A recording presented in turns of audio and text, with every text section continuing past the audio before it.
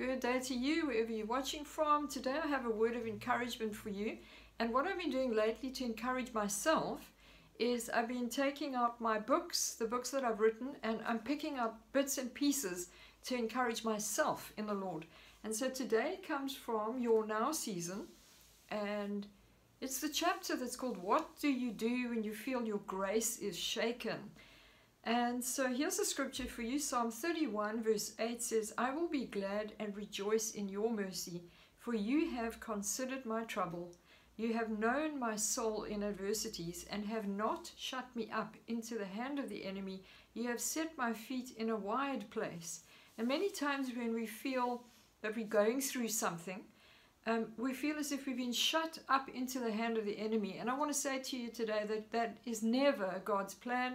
It's not how He works. He wants to deliver you out of that and set your feet in a wide place, a place where you are established, where you are secure, knowing He's with you, where you have joy, where you have peace.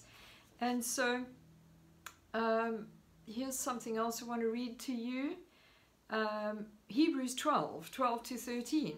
Therefore, strengthen the hands which hang down and the feeble knees, and make straight paths for your feet, so that what is lame may not be dislocated, but rather be healed. Hebrews 12 and 13. You know what happens when you go through something, when you feel shaken by something that has happened, or you feel that you've lost your faith? Because it happens to all of us at some point. We almost feel as if we've been dislocated from our position. We've been taken out of the position that we once had, where all our faith was in God and we were excited about what He said, and then the opposition came and we were dislocated. And so, you know what happens when you have a dislocated shoulder or some part of your body, maybe a finger, it gets out of joint, it becomes out of joint. And it's so easy for you and I, when we feel that we're shut up into the hand of the enemy, that we're praying and nothing is happening, that our faith is out there, but we feel a little bit disappointed because things have gone the other way around.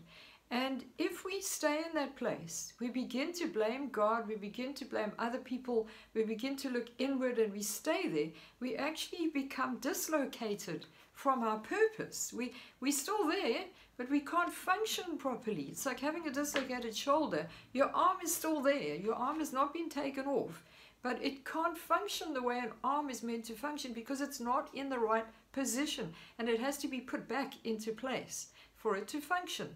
And so today I want to say to you, maybe you're feeling dislocated, and I want to put you back into place. And I want to say that's why God says, the scriptures say in Hebrews 12, strengthen the hands which hang down and the feeble knees. And I want to encourage you, if you feel as if your hands are hanging down, you can't lift them up and worship anymore, that's the best time to worship. When you least feel like doing that, when you don't feel like praising God, and you say, but I have the right to feel sorry for myself, that's the best time to praise God. And the feeble knees, when you feel as if you can't walk anymore, I want to say, make straight paths for your feet. Begin to get your eyes back on the purpose. Get your eyes back on Jesus and say, I'm not going to listen to the lies of the enemy. I will not be dislocated in the season. When you feel shaken, it distracts you from the power of releasing heaven's answers over your life, your family, your nation. We need to get hold of the supernatural weapons that we have and deal with the arguments against the purposes of God. So when you feel shaken, don't allow yourself to be so dislocated that you forget that you've got the power in your mouth. When God has given you a promise and you have the scriptures, the power is in your mouth to do a supernatural warfare. Because we don't fight against flesh and blood. It's a supernatural warfare, spiritual warfare that we're doing. And we have the power to decree and declare the purposes of God. 2 Corinthians 10:4-5. For the weapons of our warfare are not carnal, but mighty. Remember that. Mighty in God for pulling down strongholds. It's those strongholds and casting down arguments, those strongholds and arguments that are making you feel dislocated. Or maybe someone you're praying for. They feel hopeless, discouraged, dislocated from their purpose. They're seeing everybody else get blessed. They're seeing everybody else get answers to prayers. They're seeing everybody else ministering to and having a great time. And they still feel like they're standing there. And they've become dislocated because of circumstances. And it says here, casting down arguments and every high thing that exalts itself against the knowledge of God, bringing every thought into captivity to the obedience of Christ. Isaiah 55, 1-3.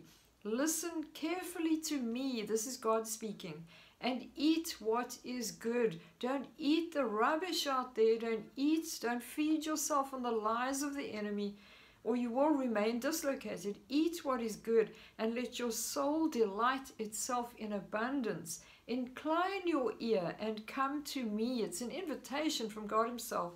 Hear, and your soul shall live. Hearing makes us come alive. And so today I pray for you that if you are in the place feeling dislocated, feeling broken, feeling disgruntled and discouraged, get yourself located again by hearing what God has to say, by getting out the weapons of your warfare and casting down arguments and things that exalt themselves above the name of Jesus, because that's where our power lies, in the name of Jesus. So don't be shaken today. Don't have hands that hang down and knees that feel feeble. Feeble knees are knees that are shaky. And you can't walk victoriously when you have shaky knees. You can't worship God when your hands are left hanging down. And so pick yourself up today, rise up today, and walk in the power that is in your mouth.